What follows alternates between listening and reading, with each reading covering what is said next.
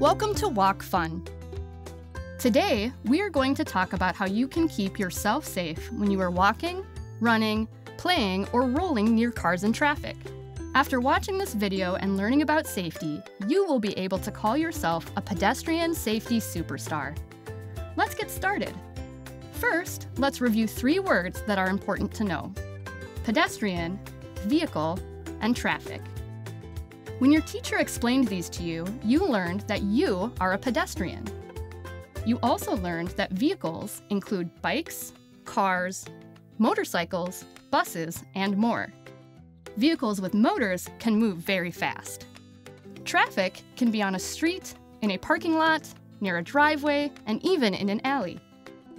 As a pedestrian, it's very important that you pay close attention to traffic so you can stay safe. How? It's easy.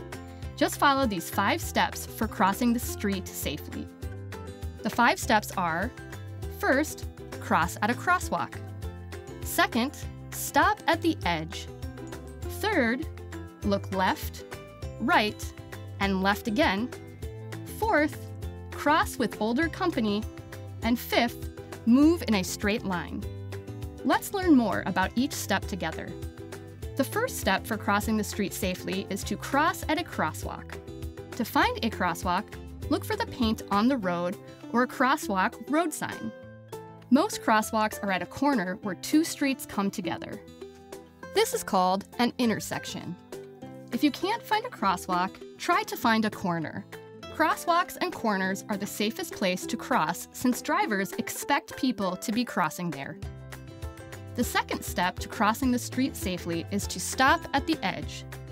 What's an edge? An edge is often the curb where the street begins, but edges can be tricky. Edges can also be anywhere a vehicle can cross your path. For example, if you are moving along on a sidewalk and you come to a driveway or alley, there will be an edge where the sidewalk ends and the alley or driveway begins. It is important to stop at these edges too, so that you can watch for traffic before you continue moving. Edges can also be hidden. Sometimes there can be piles of snow or garbage cans that hide an edge. These can make it harder to find the edge and for vehicle drivers to see you. Be careful to find a safe place to be where you can look for anything in your way and find the edge to stay safe. The third step to crossing the street safely is to look left, right, and left again. Turn your head to the left so that your chin is all the way over your shoulder. Now do the same thing on the right, and then left again so that you can see the traffic coming towards you from both directions.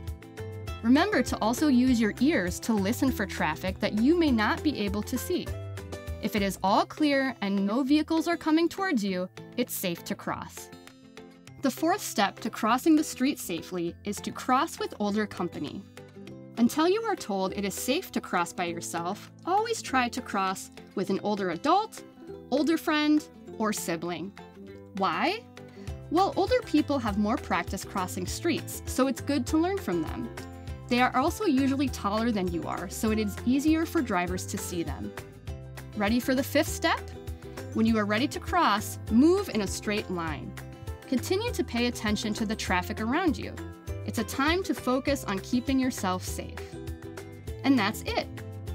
Let's review the 5 steps one more time. First, cross at a crosswalk.